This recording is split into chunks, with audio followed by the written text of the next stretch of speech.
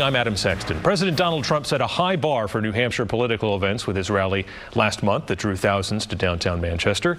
Local Republicans are newly energized, and not just about the president in 2020, but also for all the down-ballot races. Joining us this morning is someone who is potentially interested in both, Blankenbeker. Hi, Adam. Thanks for joining us. Thank you for having me on the show. So you were at the Trump rally. Yes, I was. Give us a sense of what is it that Democrats and non-Trump folks don't get about those events?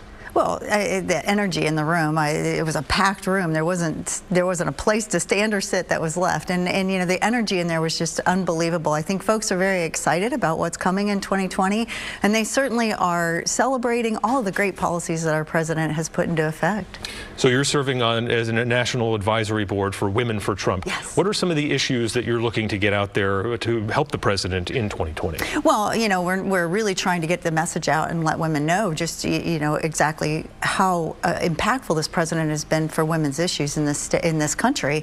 You know, 57% of the new jobs that were created under the president's administration have been filled by women. That's very exciting for us. We have the lowest unemployment rate in 65 years for women in this nation, and 660,000 women were lifted out of poverty just in, you know, since President Trump has become our president. So those are really exciting things for women in our nation. It's a group he's struggled with, though. Why do you think that is? Well, you know, I mean, there's this myth out there, right, that you know, women like me only voted the way our husbands told us to, and I can tell you that that's not the case, not what I've seen out there. I've been out there talking to women across the nation, and certainly women in the Granite State, and they're very excited about, you know, the improvements that there have been for women in this country. And so, you know, I think that we just need to get our message together. We're a unified front. This advisory board that I'm part of now, one of 36 women across the nation, the only one in New England, so I'm very honored to have that that title here. But it's helping us get that message out and helping us unify those women. You know, last week we held an event. We had on the 22nd of August, we had a number of small little gatherings in the state of New Hampshire and in a handful of states across the nation, and we registered 4,500 new women who are supporting President Trump. So we're getting our message out. They're hearing the good news stories, and it's been great.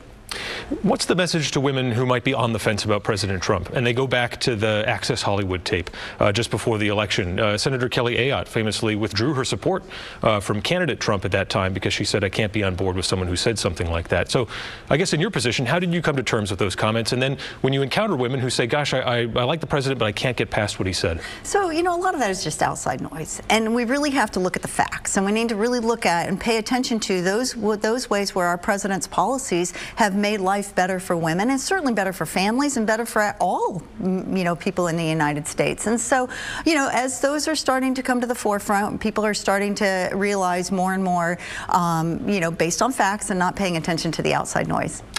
Back to Washington. James Comey was just essentially cleared by this investigation in the Department of Justice, but they said that he did violate department policies for the FBI. Do you think it was a mistake that the Attorney General did not prosecute him for what he did? Well, you know, I put a full faith and confidence in the leadership in this nation that they're going to do the right thing. You know, the president has certainly surrounded himself by professionals who I think will do the right thing. And so I don't really, you know, think that I should comment, especially on behalf of the Women's Advisory Board, on such a statement. But yeah, I have confidence that the way the judicial system will work out the way it's supposed to. As a conservative, you're an anti-tax person.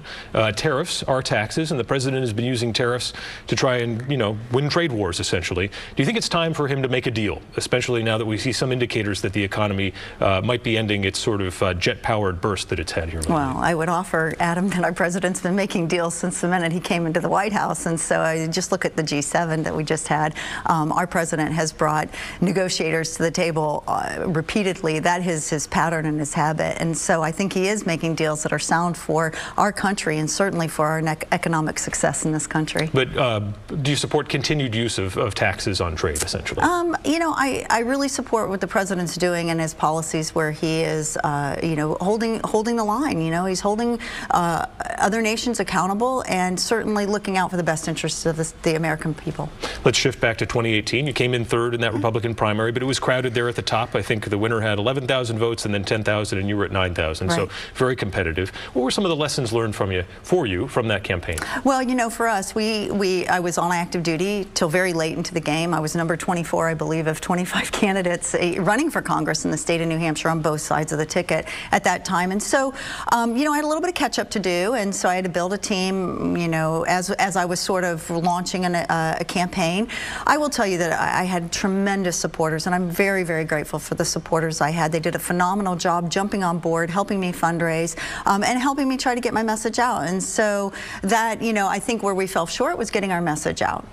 What's your outlook for 2020? Are you interested in running again? You know, that same group of really wonderful supporters have asked me if I would consider running again, and you know, I certainly would entertain an idea to do that. I look at all the reasons why I ran for Congress the last time. You know, I was very disappointed in our Congress, and I'm still disappointed in our Congress. You know, we have a very radical left group there of socialists, AOC and Omar, and as I refer to now, our current representative, Ocasio-Custer, who, you know, who are leaning too far to the left and certainly moving towards a socialist agenda that just isn't right for America. And so, yes, I would consider that. And so Congresswoman Custer isn't necessarily a part of the squad, but Saturday Night Live did lump her in there with the raise the roof aspect of it, so it's in pop culture in some ways. But you think she's going to pay a price essentially in 2020 for that association? Well, I think she does align herself very closely. I mean, you know, you can't open the paper or open social media that she's not in pictures with them, and she has certainly aligned herself with their values and certainly with them. So.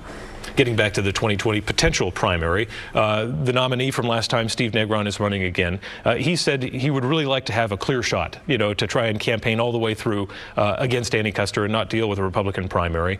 Of course, any candidate would not want a primary, but what are your thoughts there that perhaps that Republicans who have long wanted to defeat Annie Custer could finally do it, maybe if they had that quote-unquote clear shot? So, well, you know, that's the beauty about New Hampshire politics, certainly, is that we do have a primary process and that the voters get to decide who they think is the best candidate and who will be able to prevail at the general. For me, I'm looking straight to a general. It's important, just as you've highlighted, that we change that seat and give a better opportunity for the people of the state of New Hampshire, and certainly for the 2nd Congressional District. So I think that our primary process is great, and I certainly don't have any problems with it. There was this kind of dust-up, mostly on social media in the last campaign, about your campaign slogan, Combat Proven.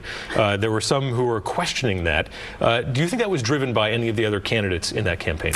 Well, we know who said it, so, you know, I would say, you know, likely, but, you know, I mean, I know who was quoted, at least by the union leader who was quoted, so I know who said all that. You know, I really don't want to put politics above patriotism. I think that's a really dangerous place to go. The fact of the matter is, I did care for combat casualties in a combat zone, caring, you know, as a combat nurse, and working in a combat hospital, and so my signs, that which was what created all that buzz, were completely accurate. And I will tell you this, I took care of a young man over in Afghanistan who did not survive, and 5 years later I had the opportunity to meet his family, and I will tell you what the impact of that was. That family called me up when they saw that buzz and said to me, "Are they suggesting my son didn't die in combat? You were the nurse who was with him when he died." The collateral effects of that, it's very dangerous. Right, and certainly social media can turn into a bit of a cesspool sometimes. It can. But you're still serving.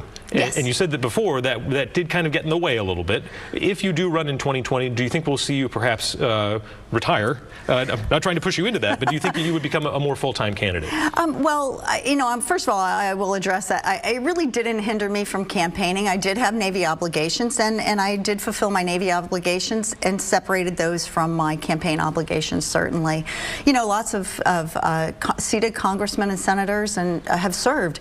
Lindsey Graham was an Air Force reservist. General Heck was in the Army. Certainly, you know, Congressman Murphy, he was a Navy reservist. Congressman Paul Brown. This is not foreign, and they serve. They have their own boardroom right there within the Congress. They discuss issues that come before Congress that are of national interest when it comes to national security. So it really is not something foreign, and it certainly did not get in the way, nor will it get in the way of any future potential election I will have. Democrats feel like they've got the wind at their back after 2018, obviously. How do you make the case that President Trump and Republicans are in good shape moving forward into 2020. Oh, just look at the statistics and look at the facts. I mean, our president has done some really phenomenal things. You know, he's negotiating at the table with foreign leaders. He's certainly, I've already highlighted for you all the ways that women are certainly benefiting from our president's great policies. You know, our nation is in a better place economically, certainly from an unemployment standpoint. You know, we are doing so much better. So I think those facts will rise to the top, and we have to, you know, we have to focus on those successes, and I think we are successful. And clearly that arena in downtown Manchester showed there are a lot of Trump folks out there. Absolutely. No matter what the polls say. Yes. All right, Lynn Blankenbeker, thanks for joining us on Thank you CloseUp. so much for having me, Adam. It's always a pleasure.